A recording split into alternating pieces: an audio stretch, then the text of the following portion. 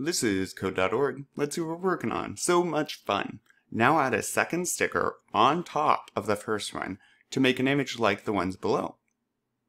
Whoa. Okay, so cool, we get to pick something new.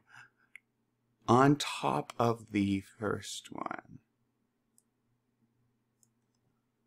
So if we're doing it right on top of it, oh, by the way, if you don't have this code, you need to go back to the other sections. If we're doing it right on top of it, we wouldn't need another loop or anything. We want it drawn in the same place. We would just draw one sticker and then draw the other, right? But we got to be careful here because if let's say I slap this down here, okay, and I'm going to pick a llama, right? And I'm going to hit run.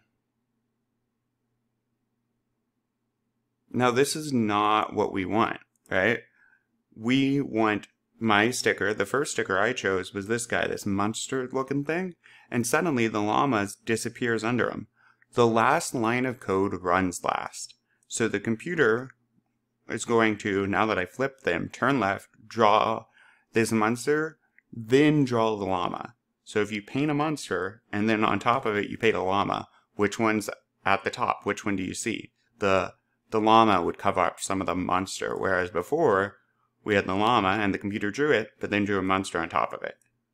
Okay, and this is my original one, so let's give this a shot. Wow, it looks almost like a weird peacock. Love it. Awesome. Onward.